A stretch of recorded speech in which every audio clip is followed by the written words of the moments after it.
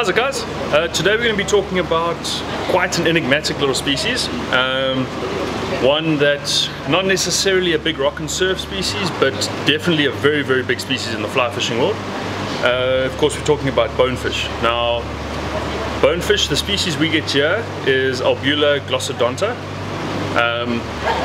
There's a lot of confusion around that whole Albula genus because there was previously Albula vulpes, as far as I know, and the scientists have looked into it and found it's actually not that species, it's a whole lot of others. So at the moment it's glossodonta, but that could, once there's a bit more research done into it, it could actually change. We could find we have multiple species.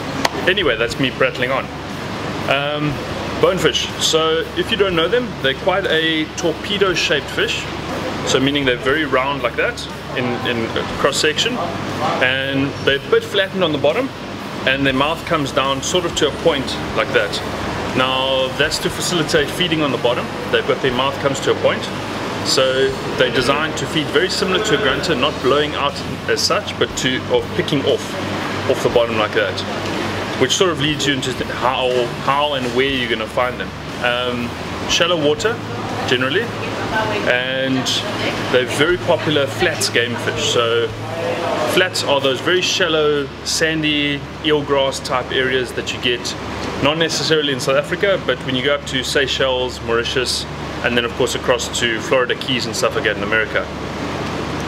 They also love mangrove areas. They are extremely strong fighting fish. For their size, pound for pound, they are incredible fighters.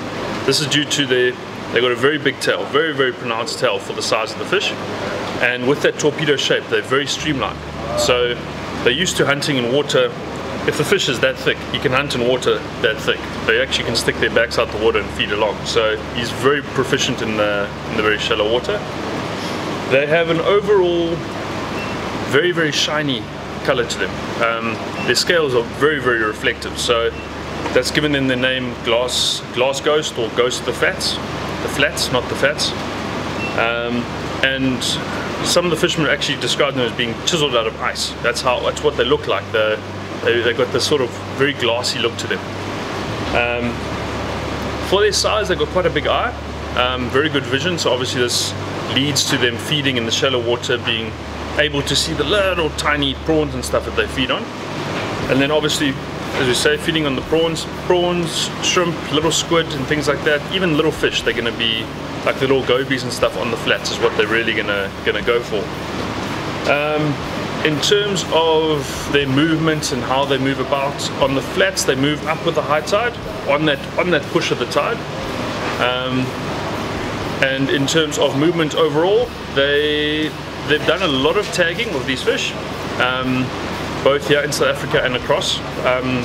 For the tagging project here run by Ori, they've only actually ever had one recapture of the bonefish from countless number of ones that have tagged, and this they think is probably due to high predation, which they have seen across in other parts of the world. So they are putting tagged individuals in, but they're speeding off and getting eaten by something. That also then leads to one of the big benefits of bonefish, which is they make a very, very good bait. If you're on the north coast of KZN, blackfin, love a bonefish, a live bonefish, or dead if you can swim them, or slide them out.